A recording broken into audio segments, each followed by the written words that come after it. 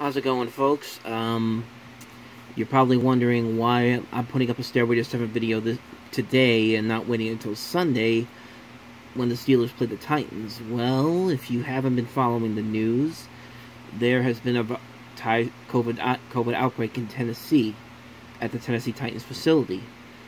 I think today there's like 11 people who've been infected with the coronavirus, and they've shut down the facility since Tuesday. There was hope yesterday that the Steelers and Titans game would be played on Monday or Tuesday, but this morning it was confirmed that the game will not be played this weekend at all and will be pushed back probably until Week 7 or Week 8, which is supposed to be when the Steelers were supposed to play the Ravens in Week 7, and then they were supposed to have their bye week after that. But likely now it's going to be the Steelers and Titans in Week 7, and then Steelers and Ravens gets pushed into Week 8. So essentially the Steelers are now going to have to play 13 consecutive games in order to get back to the playoffs. Which, I mean, it's not surprising that this is going to happen, because I think every team was expecting that first sign that there was going to be an outbreak of the virus somewhere. And here we are. And I mean, I get it. I understand that we're still in a pandemic. I understand that we're still in this situation where everybody is still trying to figure out how we're going to move forward as it's likely more of these cases are going to keep going. But at the same time, I'm still a little bit upset here, because basically the NFL is forcing the Steelers to play 13 consecutive games if they want to get back to a Super Bowl.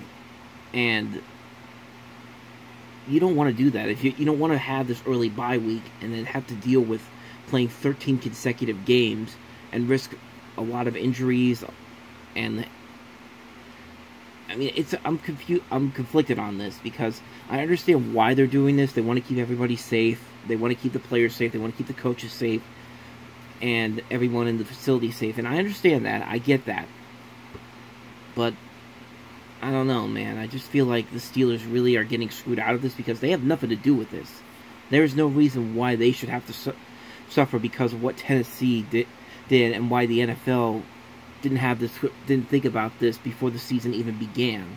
Like, this was one of the things I was worried about when the NFL put that plan together, because how are you supposed to have a season if you're going to have this happen? This is probably going to happen again, probably in the weeks to come. So I guess the good news is there are some good things to come out of this. Is that there are some injuries on our front. Derek Watt's out for a little bit. Deontay Johnson's still in the concussion protocol. There's some other players who are injured on our front. So the good news is that we get this week and they get time to heal and potentially come back next week for Philadelphia.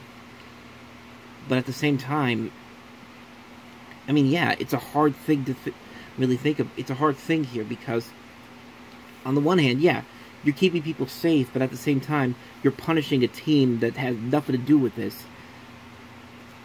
And you're punishing them by forcing them to play 13 consecutive games. Like, from October 11th now to January, they're going to have to play 13 consecutive games if they're going to have any chance to get into the Super Bowl. And they did it once before. They did it in the year they won the Super Bowl in 2005, where they had the Week 4 bye. But at the same time, that's a completely different thing, because they didn't have to deal with a pandemic, and they didn't have to worry about games eventually being postponed because of that. But I mean, I don't know, man. I'm conflicted on this, because I get it. You're trying to keep everybody safe. You're trying to keep everybody from spreading this virus that's still going on to this day. I mean, we're still not out of the woods out of any of this yet, but I just feel like this is kind of unfair. Like, I feel like this is kind of unfair to the Steelers. It's kind of unfair to the Titans, because these are two undefeated teams. This was supposed to be a big marquee matchup this week, and now you're just telling them, yeah, we can't do this. Like, if you want to get back to the playoffs, both of you are going to have to play 13 consecutive games in order to get back. So yeah, I'm conflicted on this. And Tennessee was in Minnesota. Minnesota has not reported any cases of the coronavirus. Their game against the Texans is still going to happen this week. And, but yeah, that's just... I'm upset. I think a lot of Steelers fans are upset because we don't have a game to watch this week. We can only watch every other team play. Like I said before, I get it. We're in a pandemic. This virus is still lingering around, but it's hard not to look at this and feel a little disappointed after knowing what the after effect is going to be. Like I said, both the Steelers and the Titans now have to play 13 consecutive games in order to make it back to the playoffs and even have a chance at the Super Bowl, which is a hard thing to do.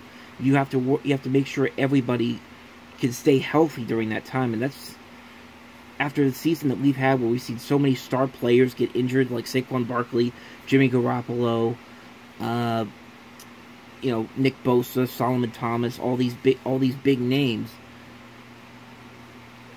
This is going to be a real test for the Steelers and the Titans as well. As of right now, they haven't announced when the game is going to be, but we're just going to have to wait and see what happens. So, if anything happens, I'll let you guys know, and if I don't hear anything from then, I'll see you guys next week for the game at Philadelphia.